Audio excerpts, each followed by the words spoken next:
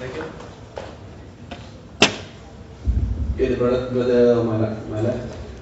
Okay, good morning to all. My name is Akmal, I study here at this university. I have one question to Mr. Chiu about Christian. My question is why the Christian worship Jesus, though in the Bible there is no such sentence. But I know in the Bible no such sentence or word said that Jesus said, worship me, or I'm God or worship me. There's no, but I know there's no such thing in the Bible.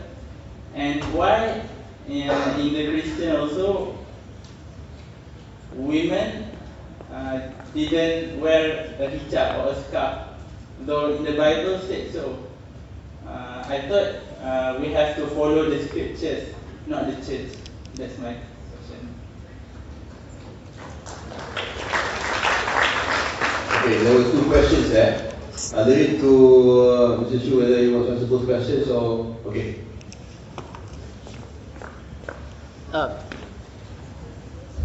Thank you for the question, brother.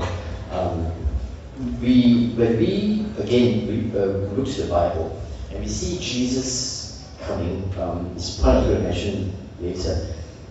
Our understanding of who Jesus is very crucial. So to us, Jesus is God becoming man. How that is possible is one of the mysteries of the Bible. As I said just now, can we fully understand God anyway? So when God became man, so Jesus is that embodiment of God in all his fullness in human form. God, in a sense, allowed himself to be limited to human form. That does not mean he's any less God. There's a difference between substance and form. The words I used just now, substance and form. Okay.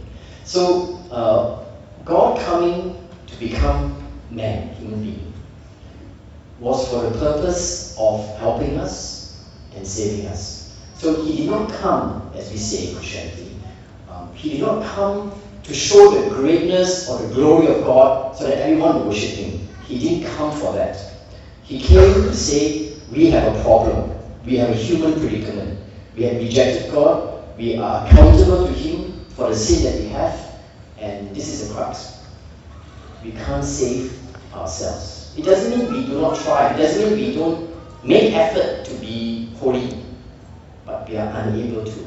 So we cannot save ourselves. So Jesus Christ comes as God's Savior, Messenger, Messiah, Christ to save us. So he did not come to be worshipped. And most of all, Jesus did not want people to have the wrong idea that, hey, I'm God, follow me, we will overthrow the Romans, we will bring back glory to Israel. He did not come to do that. He had to die that humble way of dying on the cross, because that was how bad our sin was in terms of consequence and punishment.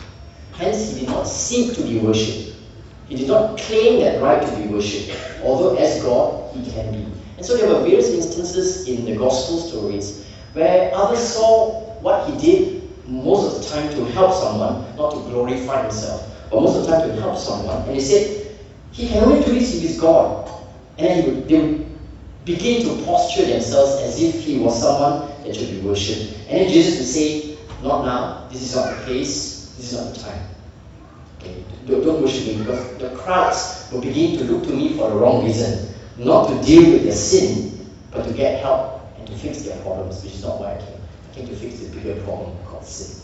Okay? So hence, there's very little in the Bible about people trying to worship Jesus, because he did not claim or try to claim that right or privilege. That did not make him any less God, as we see in the Bible. Second question.